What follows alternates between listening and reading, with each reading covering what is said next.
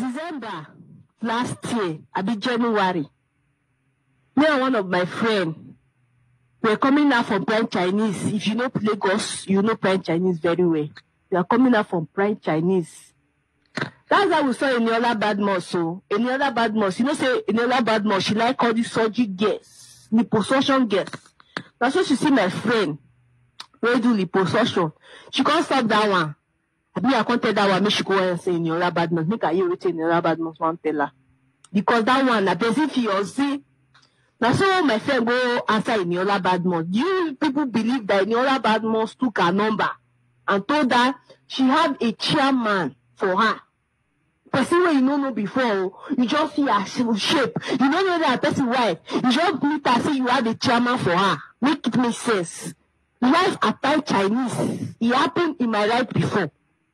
My friend come tell me, say this is what Eniola Badmus told her. I say, yeah. You did not tell her you are somebody fiancé. She said no, me she no go. So she don't need. She just want hear what Eniola Badmus want talk. So Eniola Badmus is a professional pimp.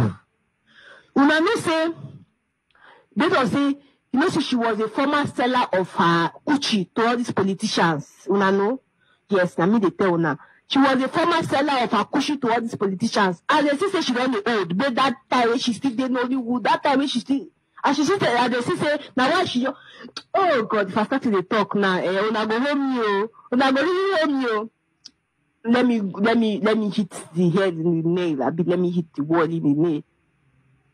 When Eniola Badmus, when she was selling her Gucci to all these politicians, make sure they get relevant in the politician chair. You know, say una know when Eniola Badmus don't they fight to belong in politics. Una know, see all these ones.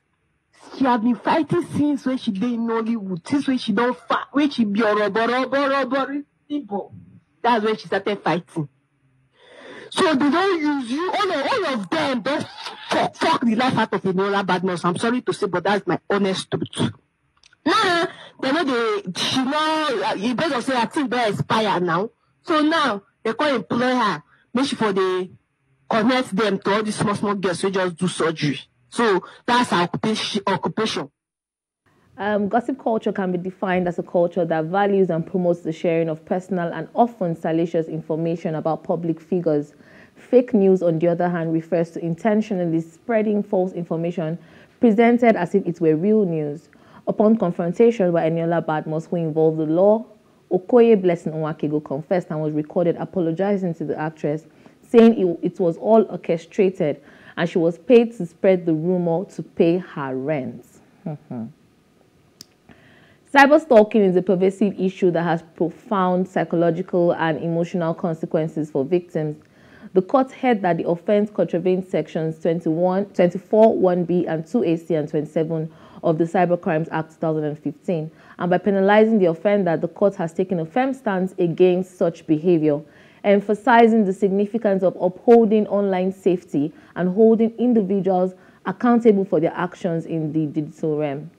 Now, the spread of fake news can be attributed to a variety of factors, including the rise of gossip and the blog market, a lack of media literacy, confirmation bias, social media algorithms that prioritize engagement over accuracy, and deliberate efforts by individuals or groups to manipulate public opinion.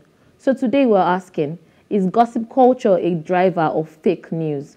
Please let's hear what you have to say. Remember, you can join the conversation and send us an SMS or WhatsApp to 081-8038-4663. You could also tweet at us at WayShowAfrica1 with the hashtag WaysShow. I mean, we've all seen that video, and we've all seen this is something that has been in the news for the entire week. I mean, as a matter of fact, I think since the weekend, apparently. And when I saw, in fact, that judge, when I saw it yesterday, I'm like, that's not even fair enough. Why are they giving a fine of 150,000 naira? That's too small. You should have paid maybe like 3 million naira.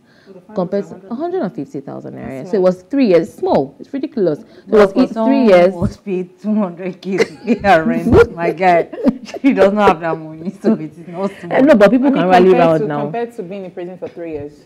Yeah, they should have given her in millions. I thought it's supposed to be about maybe like 7 million or something. I even thought it would be about maybe 2 million naira or something, at least 1.5 million. 150,000 naira is nothing. Yeah, so that they learn. I don't understand how people just wake up and decide to, spread news that is not, you've not even confirmed the accuracy of the news. People just wake up and... This is different. She said she claimed she was there. She was there. So she's a witness to her own, her own sentencing. So it's worse. As a matter of fact, I think we'd even like to hear from the viewers. Let's open our phone lines so that we can actually hear from the viewers and hear what it is that their opinions on this while we discuss, because it's such a ridiculous ridiculous matter. First things first. Okay, you claim that, because her story now is that some other guy paid her some money to, go ahead to spread this news about Eniola Badmus. So I have different questions. Fine, she's a popular TikToker apparently.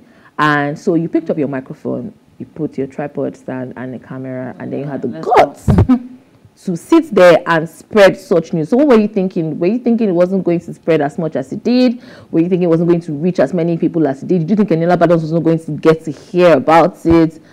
I'm wondering, what were the things that were going through her mind? She probably didn't think you would get this far.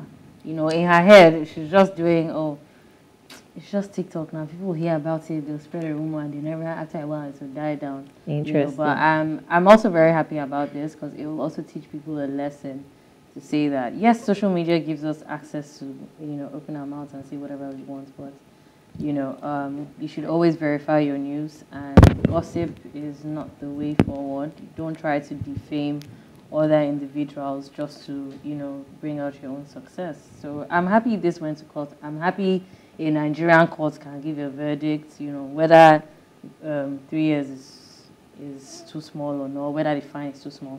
Regardless, it will be a wake-up to every other person to say, okay, if you come outside and say rubbish, somebody else is going to drag you and put you to the book. So, Jenny, before I hear your thoughts, sorry, let me just quickly open our phone line. The number to call is 07025007749.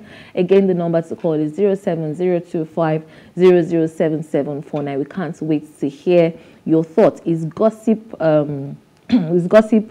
culture actually proper? We can't wait to hear from you. Jenny, please go ahead. All right. Just to give a little bit of context, right? Because I feel like there are things people do online and they feel like it's not bullying. There's nothing wrong. Right. So cyberbullying basically is the use of electronic communication to bully a person, typically by sending a message or posting a message or even videos or even voice notes, right? Intimidating or threatening the person. Right, that's cyberbullying.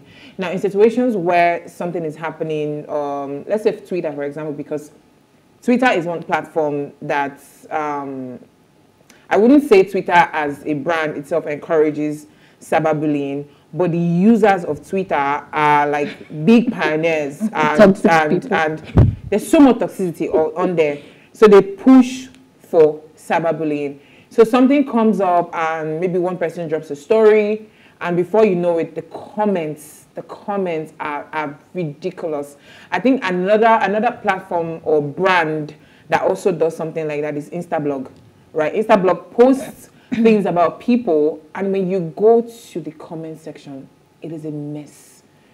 And I always tell people, if you see somebody your family member, or even your love partner, and they've made a comment that is very negative, I think you should be very wary of that person, right? Because it makes no sense to me why you would call out somebody and everything that comes out of your mouth, everything you're writing is just negative. You can't do that, especially when you don't even have facts. You don't have facts. Sometimes people tweet things or post or do some posts, right?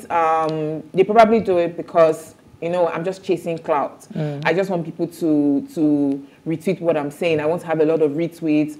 I want my post to have 10 million likes, that kind of thing.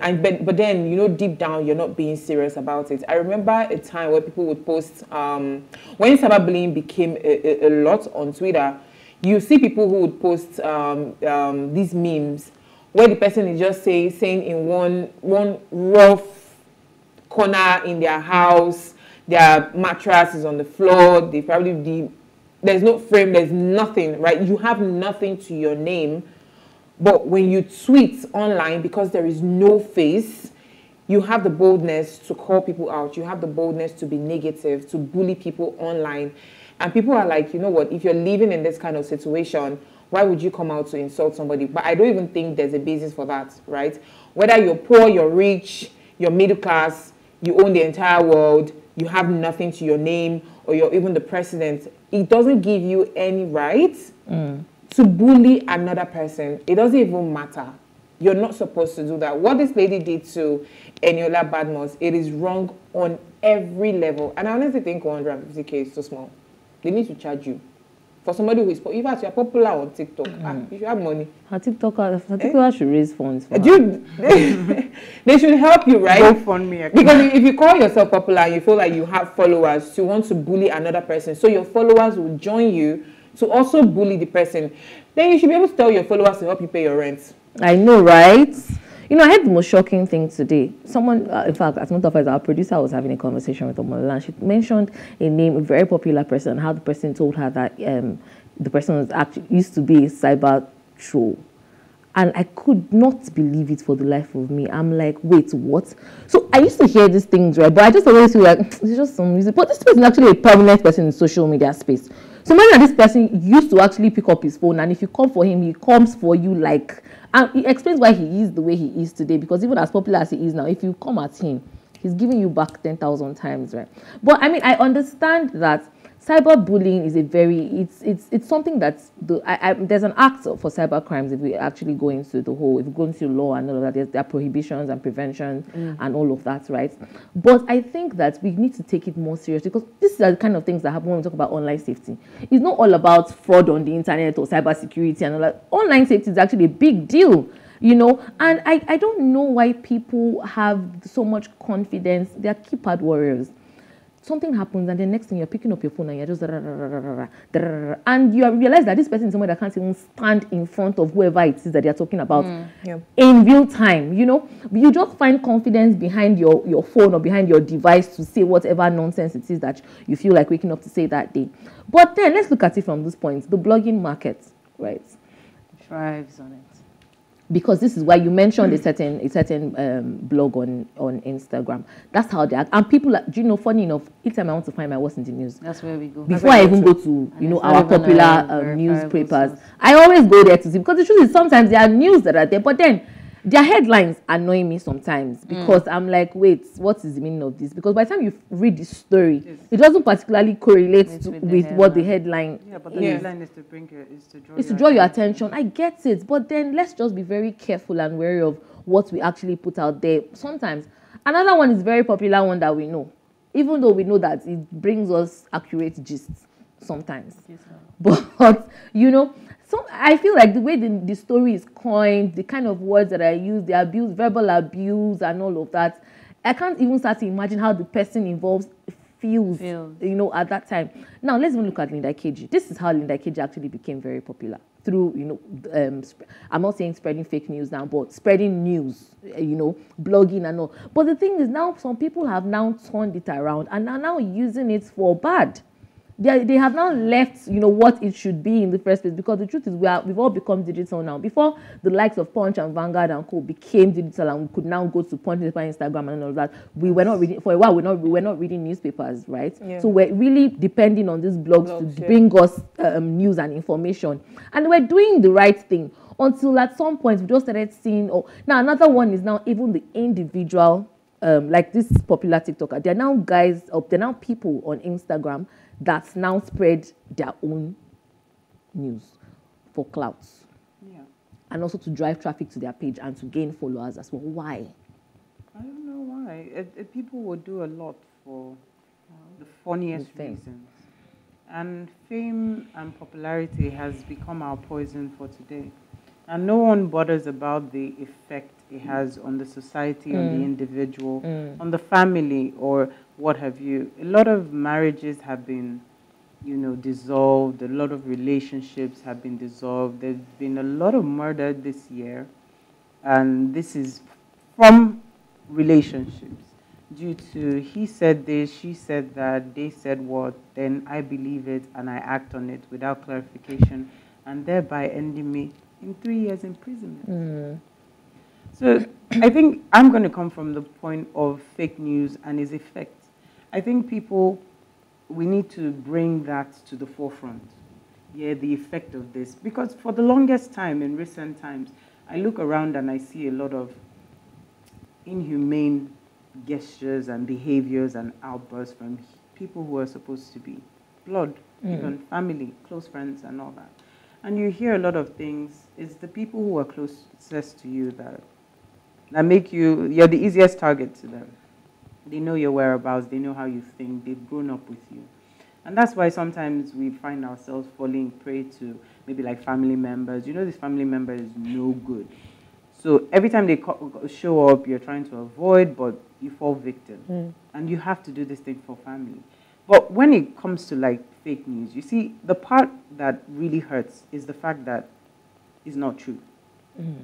But due to the fact that people are bored, tired of their own lives, can't face their own truths, people decide it's easier to sit around the table and drink a cup of tea on someone else's, matter. Yeah. And it's interesting sometimes. It started as gossip. Gossip was just bored people sitting around and you're talking about something, and some of it is educational because you get to learn because everyone is expressing themselves in different ways. Like when we talk about watermelon now, we had different expressions. Yeah. It started off like that, just talking about different things. The same way Instagram started off with nice pictures and all that until now we're cyberbullying and cyber stalking.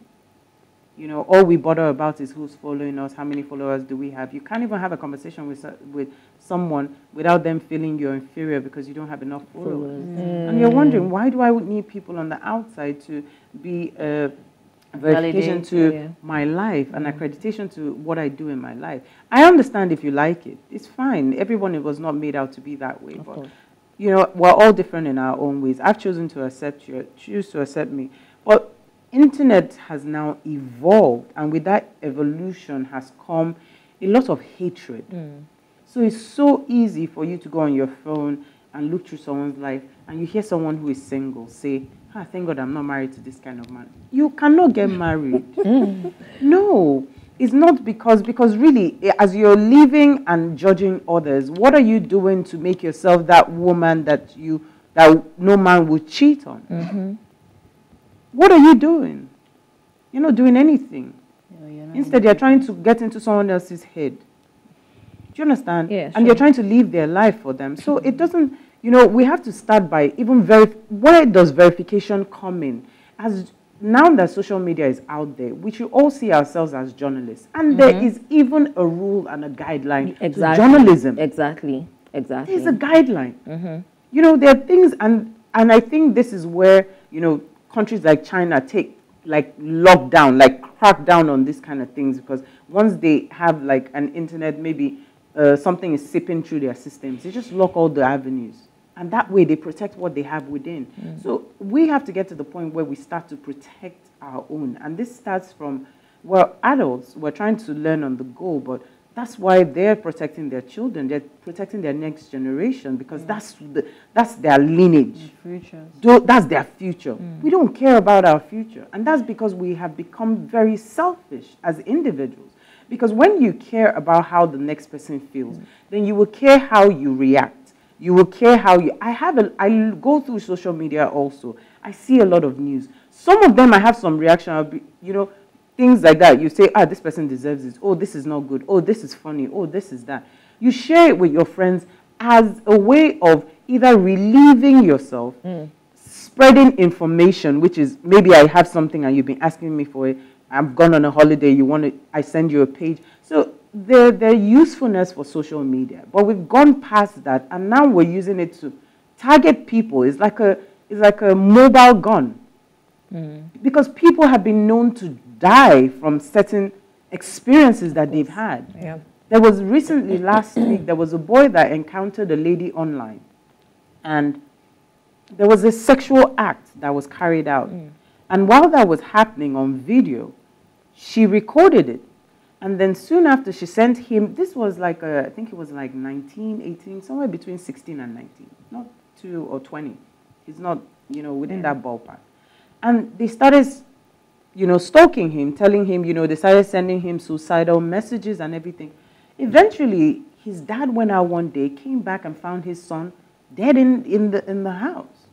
And then looking through his phone, started seeing all these messages that, you know. So now they call it, I don't know the word that they call it, but this thing is evolving into a monster that we cannot control. So if we do not start now to watch ourselves as individuals and say, I'm not going to be a part of this. Yeah. And from one person, we are 200 and something million people in Nigeria. If you can get at least 100 million people to think like human beings, trust me, we'll be living a better life in Nigeria. And that goes all the way down. I'm not just talking about the internet. The moment we start behaving like we care about the next person, I'm not just saying it. It's not just sending a heart emoji, because it has even gotten that bad.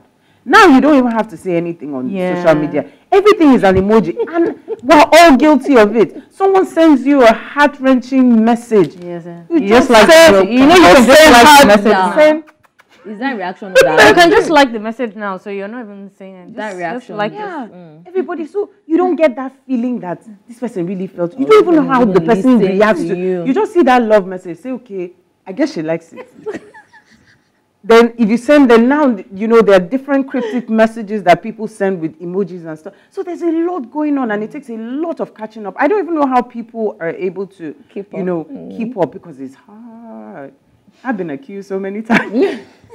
But it's so hard, because I feel like there's a lot more to live in. And living is actually being alive, to be there present. Yeah. You're at an event, and nowadays, that's the one that sometimes, once I am on my phone most of the time, it means that I'm probably bored. There's not much to do. I don't know a lot of people within the environment and all that. But now you go out with your friends, your close friends, and everybody's on their phone. Still on their and you're like, why are we all here? Why didn't we just do Zoom call? Like, if we had done Zoom call, you get on what you're doing, I get on what I'm doing, and we're gisting. Everyone can multitask. You think I left my house, did makeup, and came out to spend money that I can eat? I have drink and food in the house. Like, now even relationships are down to phones. I can be sitting beside you, and I'm laughing on Instagram. And I'm right beside you, and I say, you know, Jennifer, I'm going to send you something. Then I send this to you. Then you're laughing. You're laughing at your phone. I'm laughing with my phone. Aren't we crazy? Yeah. I mean, so coming back to the topic, right? Is gossip culture a driver for fake news? I strongly believe that it is. Yeah. Right? It's very normal to gossip. I mean, we would always have something to gossip about, right? But let's try as much as possible to always verify whatever it is that we're saying, especially as bloggers or as social media content creators or whatever it is. When there's a story, try to find out what the real story is. Try to find out if it is true, if it is not true, before you spread it. Or even if you're even going to post it to maybe drag traffic or something, put it, lay a disclaimer. I like somebody that, so there's a particular person on Instagram that says allegedly, that's what he says, allegedly, because he's not sure of what it is. That way, if it comes back, it's not going to come back to bite you in the butt, because, I mean, you put out a disclaimer saying, I'm not sure about this, but then this is the news that is going on, because the truth is, there would always be gossip. There would always be some news going around. I also like the court's judgment, although I'm not happy with the fact that the fine was the amount that it was. But I like the fact that they actually did something about it. They acted on it as soon as possible. So this would actually act as saying, serve as a warning to other cyber trolls as well, or other cyber stalkers or cyber celebrities. And celebrities that they're above the law. Exactly. For them to realize that she's popular on TikTok, so that they can realize that, look, you can't just be behind your keypad and just, talk and say whatever it is that you want and spread whatever news it is that you want. Law will not come after you. I'm happy about what is happening in our judiciary system now. In Nigeria, these things, they're actually laws, they're actually cybersecurity. It's a crime, actually, that you can be convicted for, like we have seen with Nwakego's case. And hopefully, none of us fall victim for it. Any final words? I think we have a comment, Mary. Yeah. Good evening, my dear beautiful sisters of What Are You Saying? #Ways. Actress Eniola Badmus effects arrest of lady who defamed her. Everything that my dear beautiful sister Jennifer said was true. How can someone just come out and say such thing about someone in public? It is very wrong. That lady should be dealt with and sanctioned. Supposing someone else does the same to her, how would she feel? Facts don't lie. If we do not have genuine facts about something, let us keep news. Shebi the lady is looking for money. She cannot look for money this way. I rest my case for now. Nice having a full studio today because it's been a while. God bless you, beautiful ladies. My name is Daniel Iloways, regular fan. Thank you so much, Daniel. It's always great to hear from you. Yeah, our time is very fast spent. But then we'll be back again tomorrow. And we can't wait. But then before you go, do ensure you follow us on Instagram at Wayshow Africa. You can also interact with us. Further, follow us on Twitter as well at Wayshow Africa. Remember to like, share, comment, and invite your friends and family to watch us and follow us. If you missed today's quote, here it is again. Never settle for half the story and make up and imagine the rest. Get the full story always. This is by ROYCYJ. See you tomorrow at 8 p.m. as we bring another great conversation to your screen. All right.